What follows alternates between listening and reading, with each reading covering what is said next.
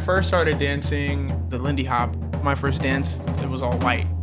But culturally, historically, Black people socialized and built communities around this dance style. And I think that's worth preserving.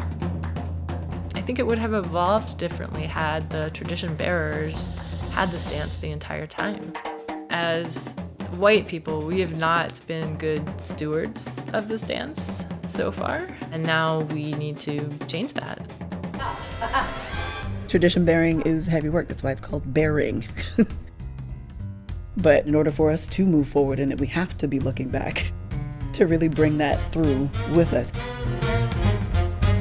My name is Tyedric Hill, and I'm here in Columbus, Ohio, where the cities could dance. They share my love of Lindy Hop and authentic jazz culture. And we're going to be visiting Harlem, New York, where the soul of this dance really burst forth to the world.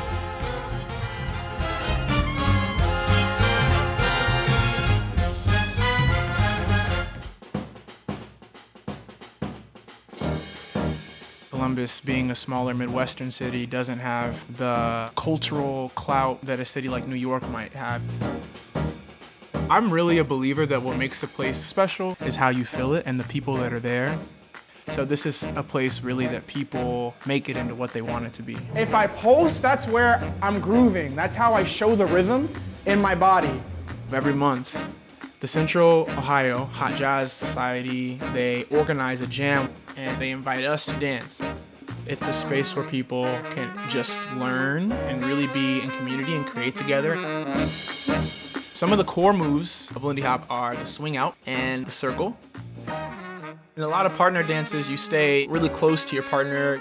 You often don't send them out, with this reckless abandon. So there's this moment of disconnection and then you pull them back in. It's really beautiful. When I'm dancing, I feel free. I have a huge love for this dance form and the history and the culture. A lot of our ideas about Lindy Hop come from the Savoy Ballroom. So it's Harlem, the Great Migration is happening, there's a Black middle class, and the music of the time was swing jazz. Count Basie, Chick Webb, Duke Ellington, just a whole bunch of greats. And with this new kind of swing music, the ballroom dancers of the time had to adapt. The Lincoln-Bronzeville area, the historically Black neighborhood in Columbus, in many ways was like Columbus's Harlem, where jazz was really enjoyed, and we had a culture.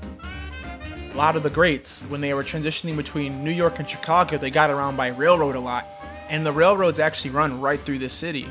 And so they've been here.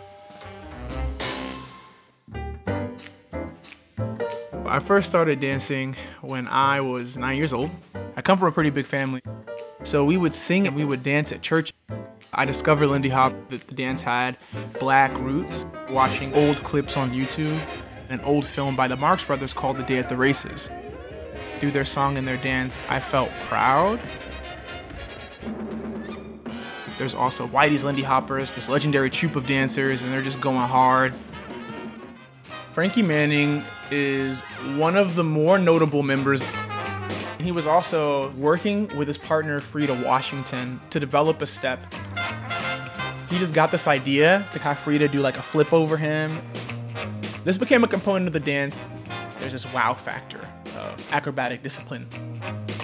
I was extremely lucky to be in New York in the 90s. I was able to take classes from him. He came in and was like, no, you guys are doing it wrong.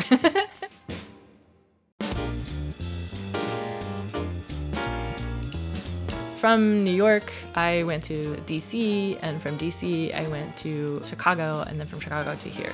So all of those scenes have very different styles of Lindy Hop. So my style is very much informed of all of these.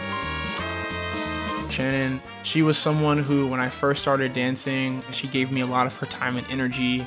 She's been a huge support emotionally as a friend. I dance predominantly as a follow. I feel like I try to match whatever my lead is doing. Tyedric, he's just like, I'm gonna go for it. I'm gonna try it. I have this idea, let's see how it works. And I think that energy is what embodies this dance. I feel called to learn more about these traditions. There's a concept that I learned from an artist that's very venerated here in Columbus, Dr. Amina Robinson, Sankofa. This idea that there are pearls in our past that can help us develop our future. So I really feel a responsibility to pass that on.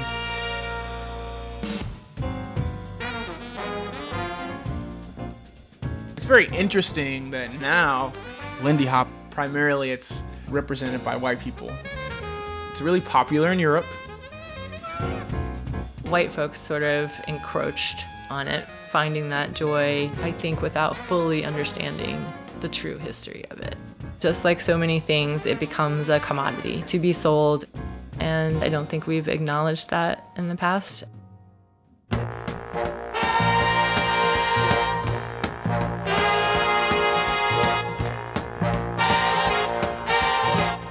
To honor the history by being present where the dance began.